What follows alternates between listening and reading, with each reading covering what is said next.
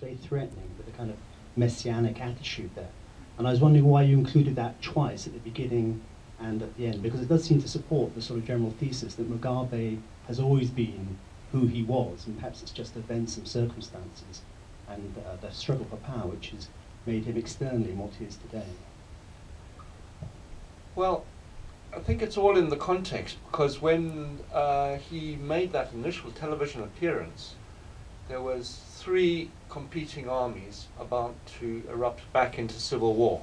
There was Nkomo Zipra, and they were disappointed because he hadn't got the presidency. There were the Rhodesians, and I know from my old school friends who had their instructions about which ZANU guerrillas to go and eliminate. You know, they had particular depots in town, you go and kill those ones. So there was a very active coup plan in place, and he appeared on television and gave that speech. And it just took the sting out of everything. And basically a civil war was averted. And at that time, it was like after 15 years of guerrilla war, so people were just desperate for peace. So, and then I replay. Also, the other thing about that speech is that it anticipates Mandela's Rainbow Nation by about 14 years.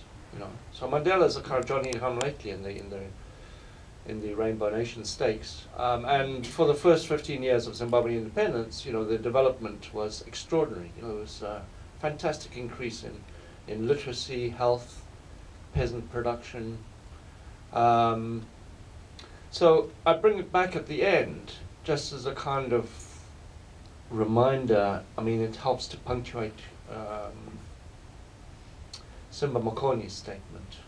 You know, is he a different man?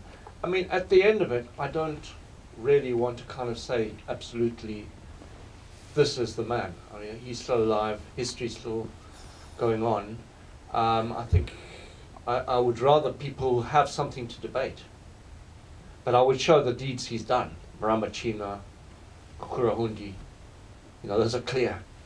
But I mean, I'm not going to end up by saying he's a paranoid psychopath, or he's a this, or he's a that, you know. I just leave the different points of view for people to play with. I'll go with this one, then second, and last one.